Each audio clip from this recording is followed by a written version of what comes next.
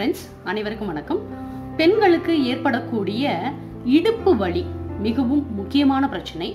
அந்த இடுப்பு வலியை போக்குவதற்கு ஒரு வீட்டிலேயே ஒரு எளிய தீர்வை தான் இந்த பதிவில் நம்ம பார்க்க போறோம். அதற்கு தேவையானது என்ன அப்படின்னு பார்த்தீங்கன்னா, வடித்த கஞ்சி, அதாவது சாதம் வடித்த கஞ்சி, 1 ஸ்பூன் அளவு வறுத்து பொடித்த ஜீரகத்தூள், 1 ஸ்பூன் அளவு சுத்தமான நெய் எடுத்துக்கோங்க. இப்போ இந்த வடிகஞ்சிய நம்ம தினமும் குடித்து வரும் பொழுது நம்ம அதுக்கு என்னென்ன நன்மைகள் ஏற்படுது அப்படின்னு பார்க்கும் பொழுது, உடலுக்கு நல்ல ஒரு எனர்ஜியை கொடுக்கக்கூடியது தான் இந்த வடிகஞ்சி. அதனாலதான் நம் முன்னோர்கள் காலையில எழுந்த உடனே விவசாயத்திற்கு போகும் பொழுது இந்த வடிகஞ்சீரை குடித்து விட்டு செல்வார்கள். ஏன் அப்படின்னு பாத்தீங்கன்னா, அவங்க நாள் ஃபுல்லா அந்த வெயில்ல நின்று வேலை பார்க்கறதுக்கு இந்த வடிகஞ்சி அவர்களுக்கு ஒரு எனர்ஜியை கொடுக்கும், நல்ல ஒரு புத்துணர்ச்சியை கொடுக்கும். அதே போல உடல்ல இருக்கக்கூடிய வெப்பத்தை தணிக்கக்கூடிய சக்தி இந்த வடிகஞ்சிக்கு இருக்கு. அதே போல புற்றுநோயை வளர்ச்சி அடையாமல் தடுக்கக்கூடிய பண்பும் இந்த வடிகஞ்சியில இருக்கிறதுனால புற்றுநோய் தாக்கம் இருப்பவர்கள் இந்த வடிகஞ்சியை தினமும் குடித்து வரலாம். மலச்சிக்கல் பிரச்சனை அதிக பேருக்கு இன்னைக்கு இருக்கக்கூடிய மிக முக்கியமான பிரச்சனை. சிறு குழந்தைகள் முதல் பெரியவர்கள் வரை அனைவருக்கும் இருக்கக்கூடிய பிரச்சனை தான் இந்த மலச்சிக்கல்.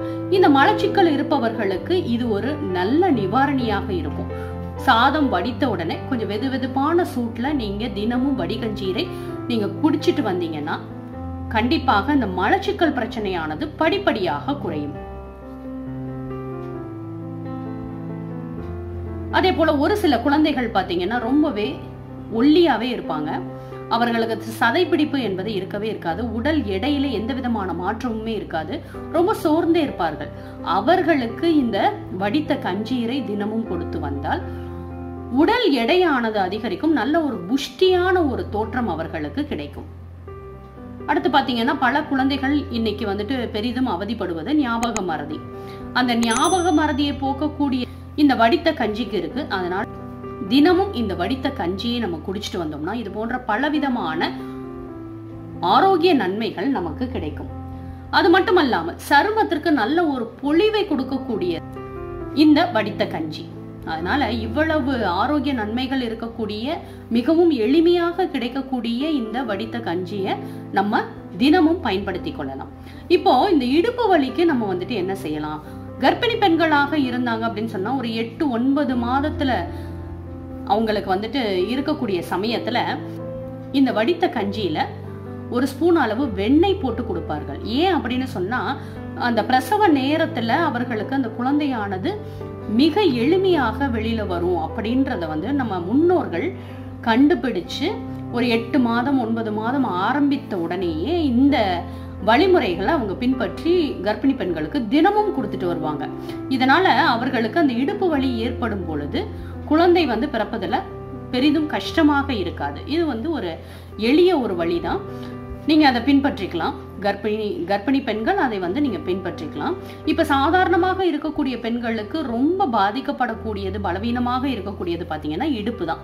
அந்த இடுப்பு பகுதியில ரொம்ப ஏஜ்டு பர்சனுக்கா இருந்தாலும் சரி, அல்லது ஒரு 40 வயதை கடந்தவர்களாக இருந்தாலும் சரி, முதல்ல வலி ஏற்படுவது இந்த இடுப்புல தான். அந்த இடுப்பு வலியை போக்கிக் கொள்வதற்கு தினமும் இதை நீங்க குடிச்சிட்டு வந்தாலே போதும். நான் இப்போ 1 கிளாஸ் அளவு சாதம் வடித்த கஞ்சி எடுத்திருக்கிறேன். அதுல 1 ஸ்பூன் அளவு நல்லா வறுத்து பொடி செய்த ஜீரகம் அதையும் நான் ஆட் பண்ணிக்கிறேன். அதுல 1 ஸ்பூன் அளவு நெய் விட்டுக்கோங்க. நெய்யோட டேஸ்ட் பிடிக்காதவங்க நீங்க அதுல